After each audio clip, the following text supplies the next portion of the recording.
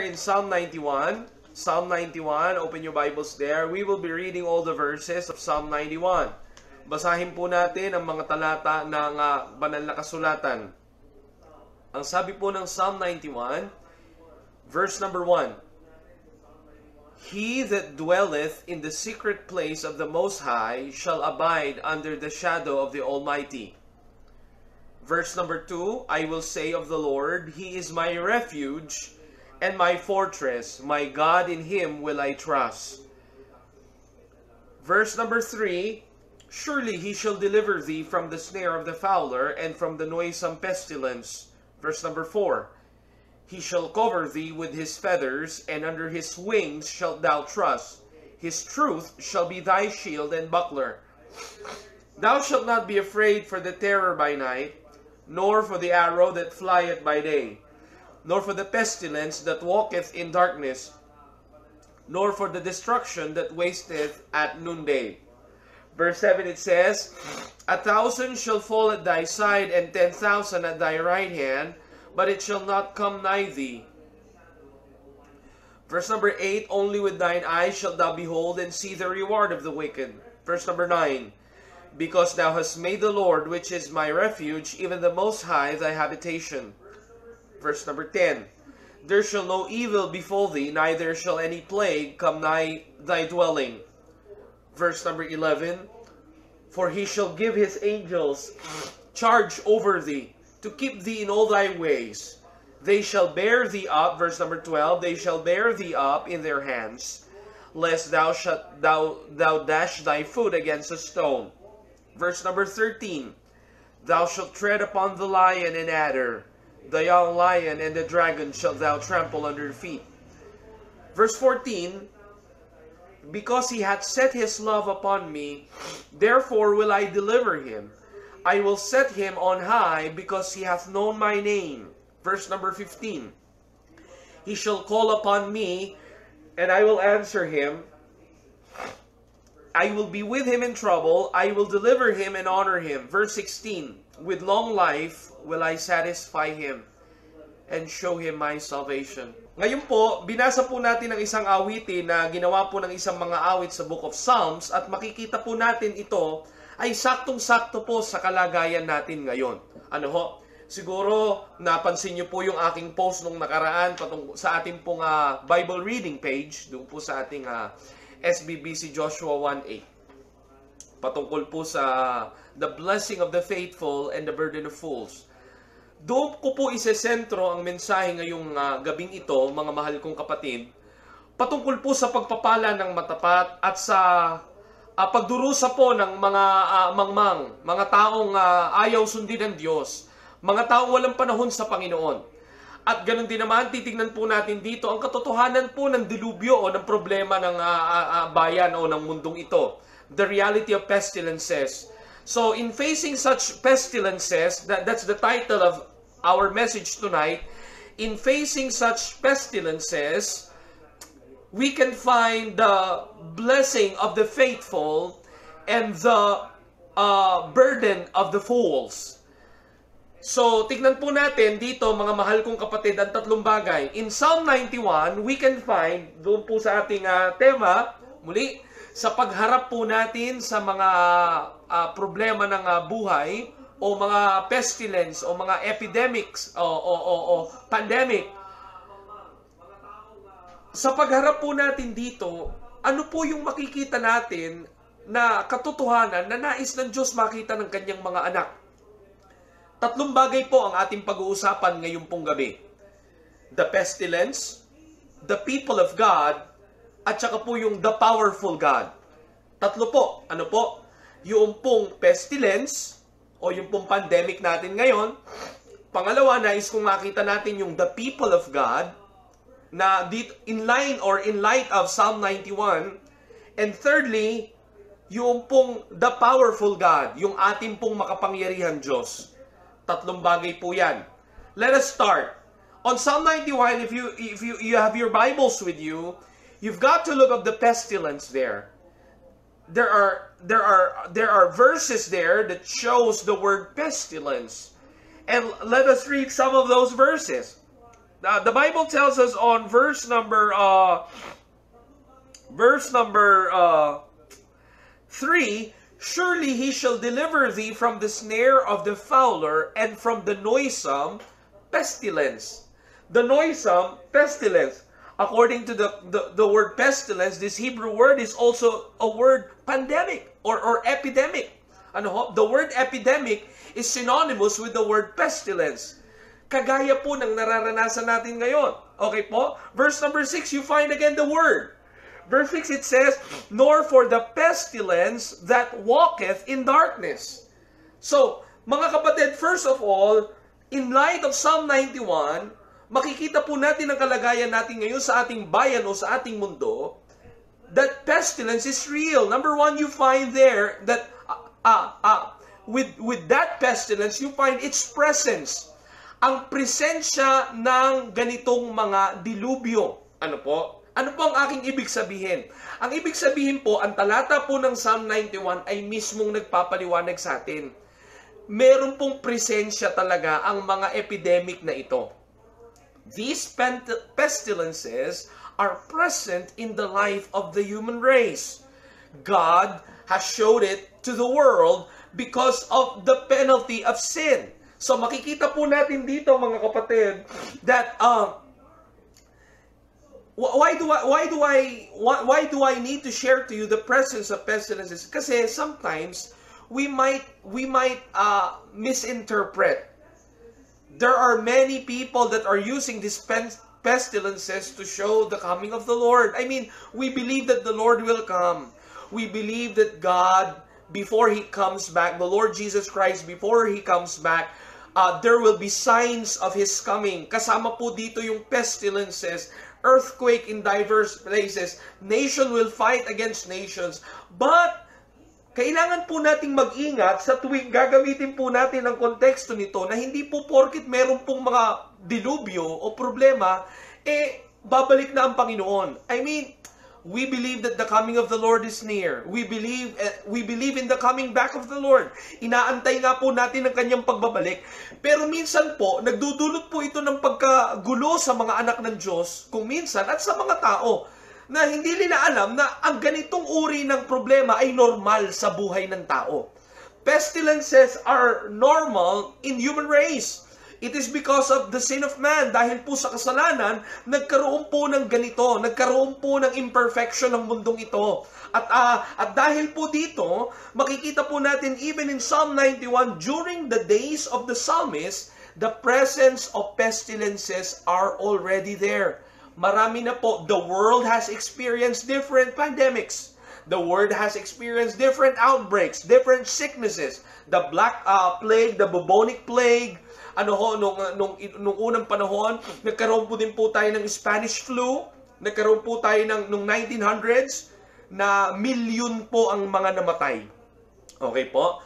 At ganun din naman po nangyayari ngayon dito. So members, I'm just telling you that such pestilences are real and normal. That means you are living in a cursed world.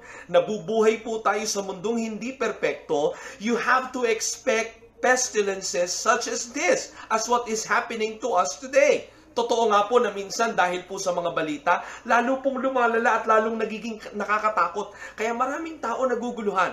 But for you as a child of God, you have to realize the presence of pestilences. On verse 6, you find there, nor the pestilence that walketh in darkness, nor for the destruction that wasteth at noonday.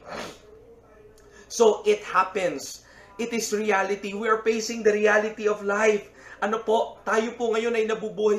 Huwag ho kayong matakot gaano. Huwag ho kayong magalumihanan. Huwag hong hayaan ninyo na ang nangyayaring ito ay magkamali ho kayo ng pag-i-interpret ng buhay ayon po sa liwanag ng Biblia. It is normal. Meron pong mga ganitong nangyayari sa buhay ng tao. Dahil po sa kasalanan ng tao. Dahil po tayo'y nakatira sa mundo na may sumpa. That's why pestilence are present. Ano po? Meron pong ganitong mga pangyayari sa buhay ng tao. Another thing, first, I shared to you the presence of pestilences, but also you find there the power of pestilences. Ano ang kapangyarihan ng mga ganitong klase ng dilubyo o problema? Ito pong COVID-19 na ito at ang iba pang mga pangyayari, Ebola virus, the Spanish flu. Ano ba ang kapangyarihan nitong mga ito? It can kill. Hindi ko po sinasabi na normal po ito na hindi po tayo mag-iingat. Malinaw din po ang Bible diyan. Tignan po natin ang banal na kasulatan. Tignan niyo po sa verse number 6. Nor for the pestilence that walketh in darkness, nor for the destruction that wasteth at noonday. 1,000 shall fall at thy side. Sabi ng verse 7. Pestilences can kill. Pestilences can destroy. According to the verses that we read, pestilences are raging. Mabilis po kumalat. It can affect many. It can affect many. It makes us afraid. Ano po? Malinaw po na sa Biblia at sa ating pong realidad, sa ating buhay, nagbibigay po ito ng takot sa tao. Nagbibigay po ito ng paggagalumihanan. Nagbibigay po ito ng pag-aalinlangan sa ating Diyos. Mga kapatid, huwag ho. Ang kapangyarihan ho ng mga bagay na ito'y nakakatakot man. Kaya nga ho mag-ingat din tayo. We have to protect ourselves from the virus. We have to wash our hands. We have to isolate ourselves we have to give space doon sa ating pong mga community. Meron tayo ngayong quarantine. Pero mga kapatid, sana makita po natin na limited lang ang kapangyarihan ng mga pestilence na ito. Ang sabi ho ng Bible dito sa verse number 7, 1,000 shall fall at thy side, and 10,000 at thy right hand, but it shall not come nigh thee. Verse 8, only with thine eyes shalt thou behold and see the reward of the wicked. Maaari pala na ang isang anak ng Diyos sa mga ganitong uri ng nakakatakot na pangyayari sa mundo, hindi tayo magalaw. Hindi tayo mapahamak. Hindi tayo madamay. Okay? So, the power of these pestilences is limited by the Lord Himself. Ang Diyos po ang may hawak ng lahat ng bagay na ito. So ano mang uri ng pestilence yan? Would it be man-made? O yan ba ay nanggaling sa mga hayop? Or it is God that dealing with man? Or even the devil putting this plague to mankind? Which the God that we serve, the Lord, has the final say-so. Ang Panginoon pa rin ang may pinakapinali. Siyang may hawak ng ating buhay.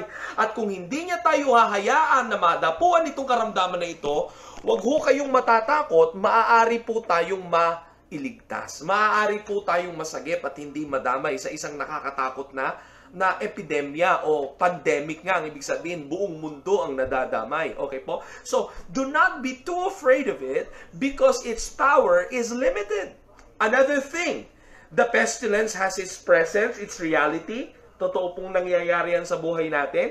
Hindi po dahil naniniwala po tayo na pwedeng ito'y sinyalis ng pagbabalik ng Panginoon. Kaya lang ang ibig lang po sabihin ng aking mga sinasabi kanina, hindi po porket may pestilence, babalik na si Kristo. Ang ibig po sabihin nito, ang pestilence po talagang kasama po sa buhay ng tao. Nangyayari po yan. Nangyari na po yan ng mga ilang daang taon. Nangyari na po yan ng nung mga nakaraang kasaysayan. At ngayon nangyayari po muli kasi kasama po yan sa buhay ng tao. Meron po talaga tayong pagdadaan ng ganyan. Ngunit ang kapangyarihan nito, the power of it is limited. Another thing, it's not just the presence of it, it's not just the power of it, but the purpose of it. On verse 7 and 8, we can get light from this.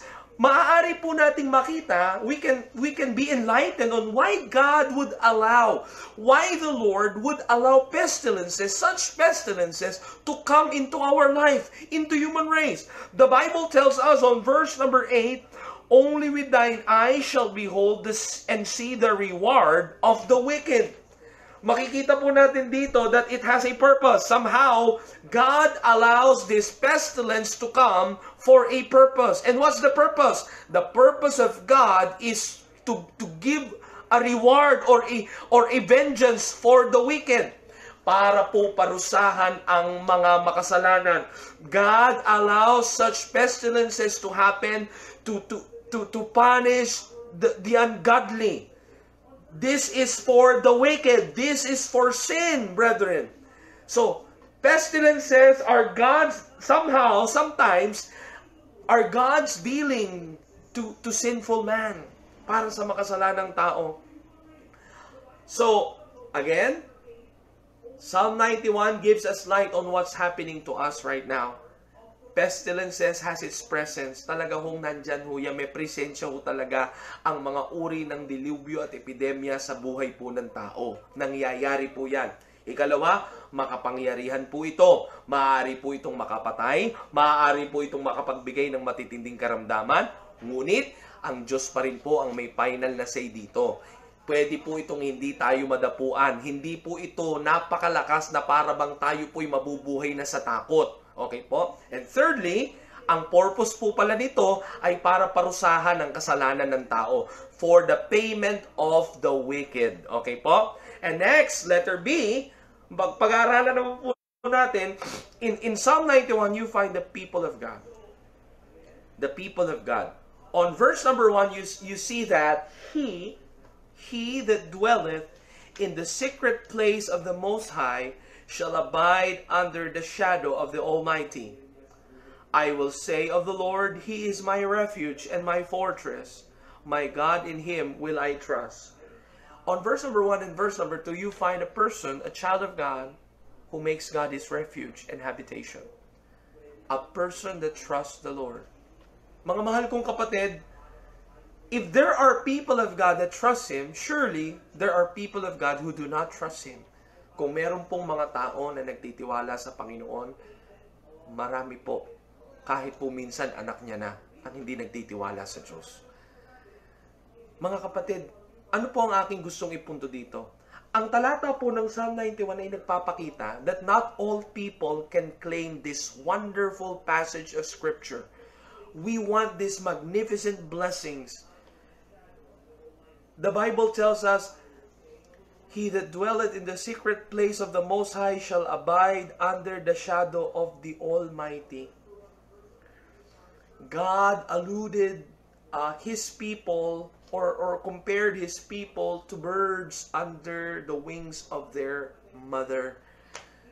Alam nyo ho, ang ibig ko sabihin nito, yung pong pakpak po ng magulang na agila, ang siyang nagproprotekta doon po sa kanyang mga anak para hindi po siya kakainin ng kaaway ng mga ibang hayop na nais kumain sa kanya.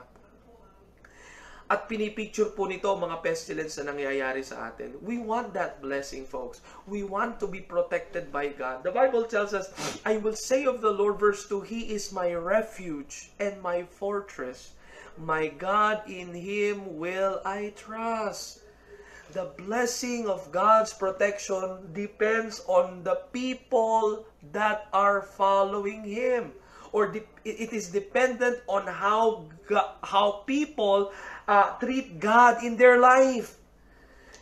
According to Psalm 91, not all people can just get the verse, read the verse, and make it a mantra. Ganun pong ginagawa ng mga tao ngayon. People are posting these verses on their Facebook page and trying to get help from God. But folks, listen, brethren, it doesn't help.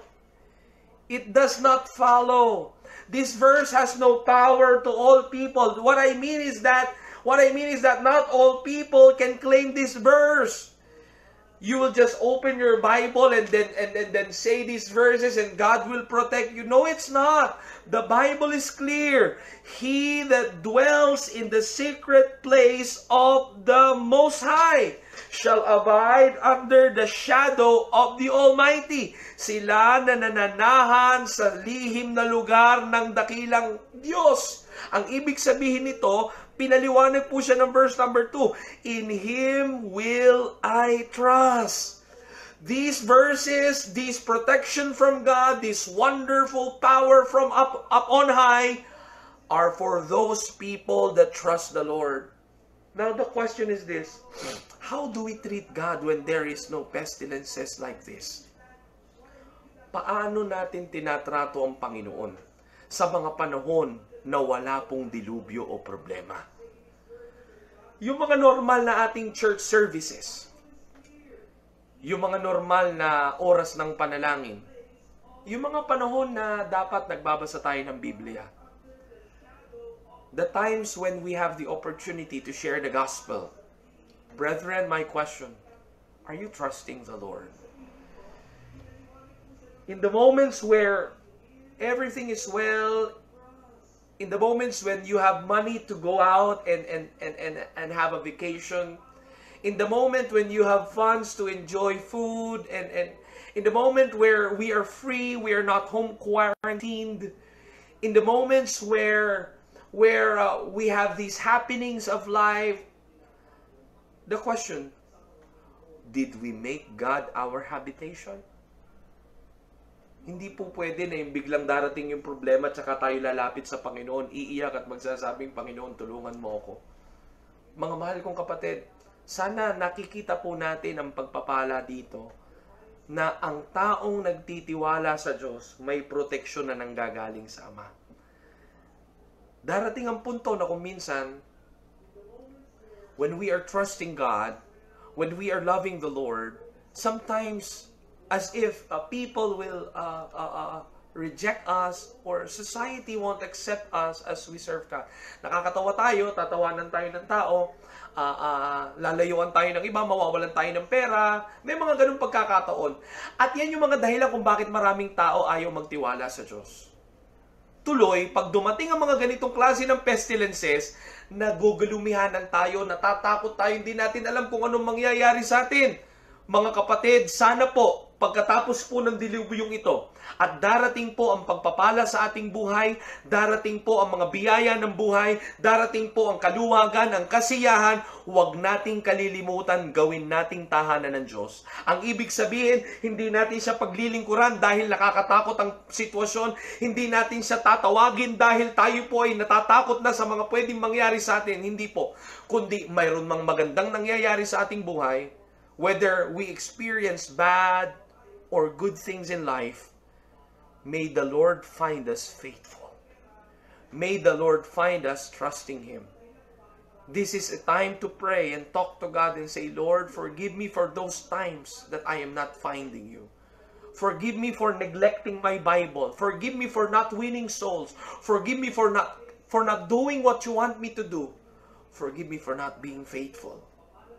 Mga kapatid, nakakatakot kasi nakita nyo ho, sa isang iglap, pwede ho tayo magkaroon ng ganitong problema. And there are things that can be worse. May mga bagay pa po na mas pwedeng maging mas malala. Pero parehas lang, according to the Bible. Tingnan nyo ang sinabi ng Bible sa verse number 8. Only with thine eyes shalt thou behold and see the reward of the wicked. Makikita lang natin sa ating mga mata ang parusa ng Diyos sa mga makasalanan. Bakit? Bakit hindi tayo tatamaan? Verse number 9. Because thou hast made the Lord, which is my refuge, even the Most High, thy habitation.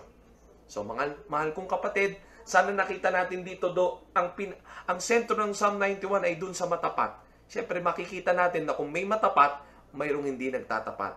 Kung mayroong mga tao, napakataas ang trato sa Diyos, pero meron din mga tao, binabaliwala lang ang Panginoon pag oras ng kaligayahan, pag oras na walang problema. Kung may mga tao handang ibigay ang buhay sa Diyos, meron ding mga anak siya na ayaw man lang kahit konting panahon ibigay para sa Kanya.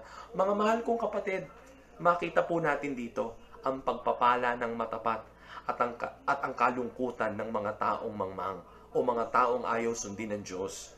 Number 3, sa mga kalagayan na atin pong nakikita ngayon, at sa liwanag na binibigay po sa atin ng Psalm 91, una, makikita po natin dito yung pestilence. Nangyayari po sa atin ngayon yan. Yung presensya niya dyan talaga. Huwag ko kayong magkamali. Huwag ko kayong mabibigla. Hindi porket meron ganito, katapusan na ng mundo. Hindi po. Kasama talaga ang mga pestilences sa buhay ng tao. Ang kapangyarihan nito nakakatakot, kaya mag-iingat din tayo. Pero mga kapatid, limited. Ang ibig sabihin, matatapos po ito. Dahil po ang Diyos po ang may pinakamakapangyarihang kayang pigilan ito na magtagal. Pangatlo, may purpose po ito para parusahan ng makasalanan. At ganoon din naman, pangalawa, na pag-aralan po natin na dito makakakita po tayo ng tao ng Diyos. Somehow, we being God's people, what's happening around us is related with our relationship with God. Because it's God who holds the universe. It is God who holds heaven and earth. And so we find here that the people of God that trust Him are those people that can hide under God's wings. Ang ibig sabihin po nito, ang makapangyarihang proteksyon ng Diyos ay nasasayang kung hindi ho tayo magtatapat sa Kanya. And we will never be faithful because there are problems. Faithfulness should be seen in us with or without problems. Even during times of happiness, sana ho, pagkatapos nito, pag pwede na ho ulit tayo magpunta sa Maynila at mag-church ng sama-sama, makita na po sa atin talaga na mataas ang tingin natin sa Panginoon. Huwag ho natin siyang babaliwalain hanggat hindi pa po huli ang lahat. Let us be faithful to the God that we are serving. And last but not the least, of course, we find it above all is the presence of Almighty, the powerful God that holds the heavens and the earth. The one that balances the universe, the Creator, is our Father. Ano ang maaaring maibigay na mensahe sa atin? What could be the message of Psalm 91? What could be the light of Psalm 91 in the present time that we are experiencing?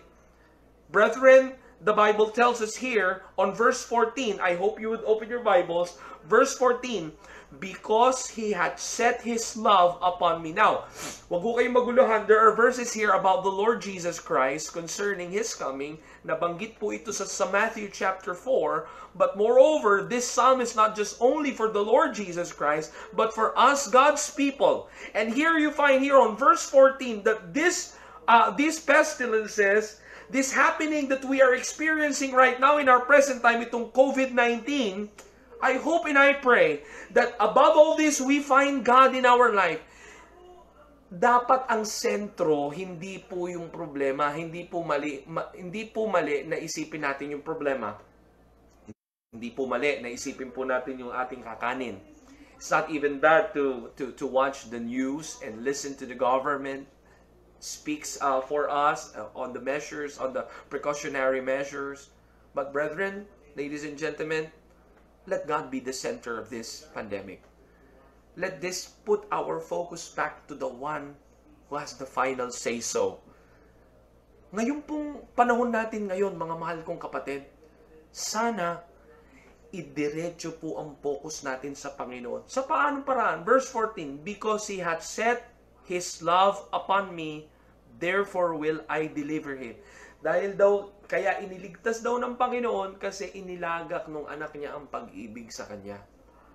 It is about your love for God tonight. Let us put focus right now on how much do we love the Lord. In times like this, how much do you see your love for God? Another, verse number 15. He shall call upon me, and I will answer him. It's not just our love for God, but it also includes our prayer to Him.